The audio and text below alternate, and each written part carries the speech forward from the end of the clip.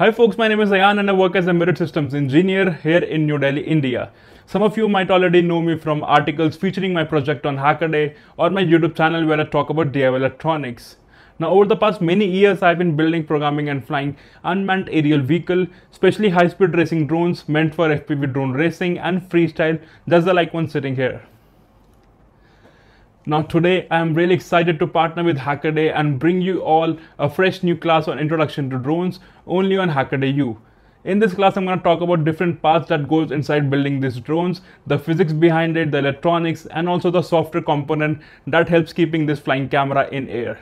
We're also going to touch upon different applications of the drone and how they are being used around the world, from saving wildlife to FPV drone racing sports and also fighting coronavirus these days. I'm extremely excited to have you all as a part of my class and looking forward to meet you personally during the office hours. So sign up today and let's build and fly together.